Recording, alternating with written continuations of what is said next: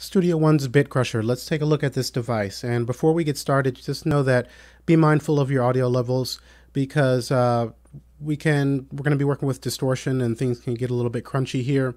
And I don't want to blow out anyone's eardrums or ruin any speakers. I'm going to be mindful of the levels, and I typically use a limiter when I'm editing the video. So just wanted you to be aware of that, and let's go ahead and get started. You can find the Bit Crusher by pressing F7 and then coming to the Effects tab. That will open up by pressing F7. Then we have our Personas folder. If we click on that down arrow, these are in alpha order, so you'll see the Bit Crusher is just about here. You can click, hold, and drag that onto whatever track you'd like to use it on. I'll F7 and close that out. We can also press F4 and access the inspector. And then within the inspector, we can come to the Inserts, click the plus button, come to the Personas folder, and then find it here as well. Now, I've already got it loaded on my track, so I'm just going to double click there, F4 to close out the inspector, and let's get started here. Now, if you're watching this video, then you're probably already aware of Bit Crushers and have used them yourself, but if you're new to them, just know that they have a variety of uses. Many times they're used to create a lo-fi effect to your source audio, but they can also be used in a more subtle way to create warmth and help glue your audio together. It can be used on instruments, vocals, an entire track, or it can even be used as a sound effect for film. Studio One's Bit Crusher actually combines overdrive, bit depth, reduction, downsampling, and clipping all into one device, so you've got a lot of different options for tweaking your sound, and we'll take a look at what these different parameters are now. To begin with, in the center here we have a display, and just know that we have a little button here that we can click and toggle on and off to display either a static waveform that's going to give us a rough approximation of the adjustments that we're making and how it affects our sound source. We can also deselect that to show a dynamic waveform that's going to respond to the song or audio as it's playing back. I'm just going to put this on the static waveform for now. And as with all plugins here, we've got our power button for deactivating the device. We've got bypass. We've got an area for storing and managing our own personal presets. Next to that, we can access presets from Personas here. We've got compare, copy, and paste. We've got an area for working with automation. And if you'd like to know more about automation, just click on the link up above here.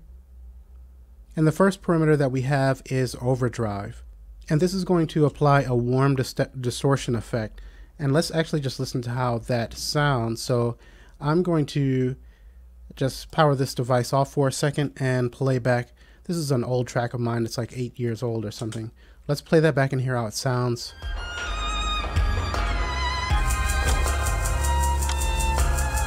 And I'm going to go ahead and power this on.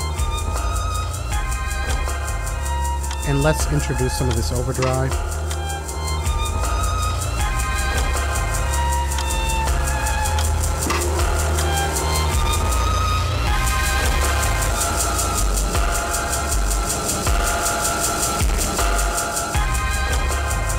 Okay, so that's your overdrive. We can adjust this more finely with the mouse wheel. We can click in the field below and actually manually enter in a value there. And just remember, you can use this to create a bit of warmth in your tracks or overdrive it and get a gritty, distorted sound. I'm going to take this back down to 0 dB. And just notice here to the center area, as I move this up, we can see our waveform here in the display being adjusted. Next we have bit depth, and this has a range between 24, which is essentially no processing being done, and we can take this all the way up to 1, which is going to really crush your audio and make it sound heavily distorted. So let's actually give that a listen.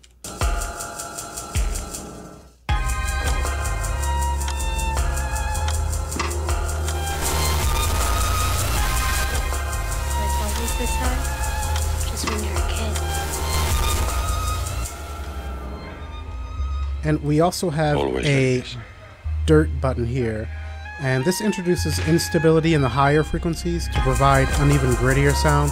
And for this I'm going to take the gain down because that's really going to juice it up a bit here.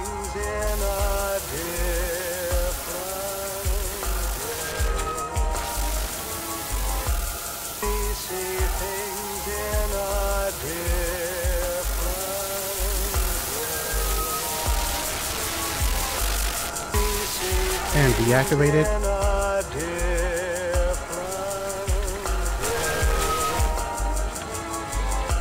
Okay, and that is our bit depth. And then the next one we have here is downsample. When we have it set to 1, this is basically off. We can take this all the way up to 40. I'm going to rewind a bit. Playback.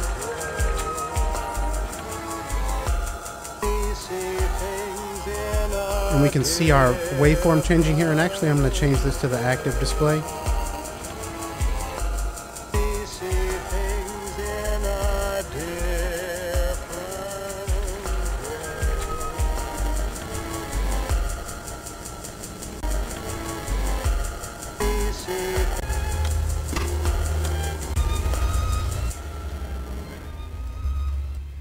Always like this.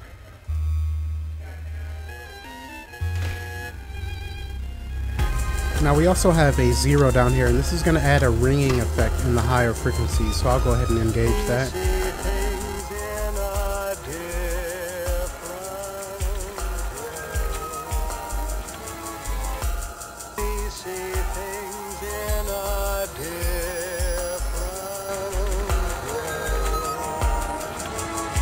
And back to 1. And so let's move on to the clip parameter here. I'm just going to rewind that back to the beginning. And then for the clip, this lets you add one of several different clipping types. We've got digital, overflow, and fold back. And the clip knob here is going to allow you to set the threshold for when the effect takes place. When we have it set to 0 dB, there's going to be no effect. And then as we move to the left, we're going to introduce some of the clipping, whichever mode we've selected down below. And now the digital clipping will squarely clip your audio. The foldback will create harmonics in your signal by inverting its peaks. And the overflow also inverts your audio peaks, but also offsets them. So let's listen to how the clip sounds.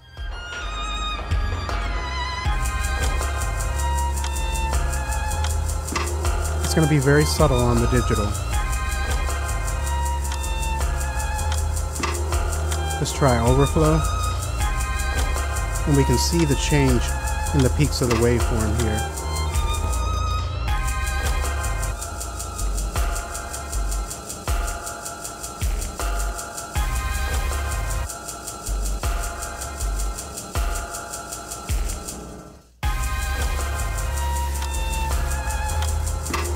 And fold back. Life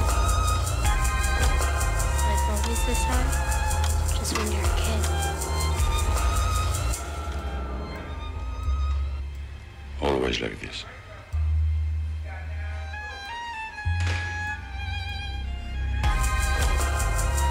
Let's bring in a touch of overdrive.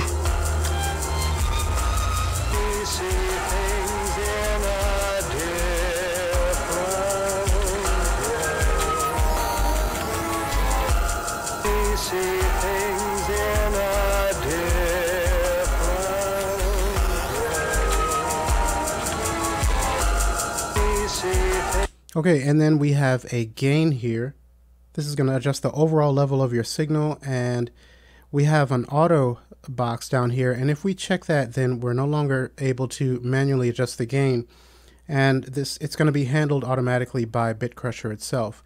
And to round out here, we have a mix knob, which I actually should have made more use of. This is going to apply a blend, or allow you to adjust the blend of your processed signal with your unprocessed audio signal.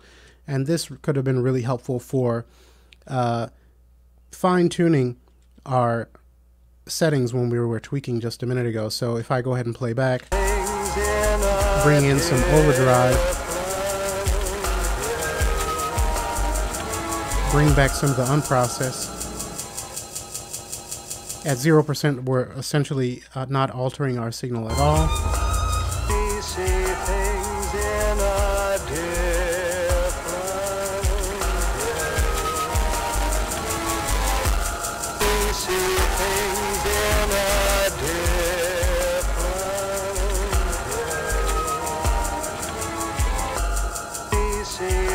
Okay, and so that is the BitCrusher. It's not a plugin that I actually have ever used before, but I still wanted to make a video covering the different parameters.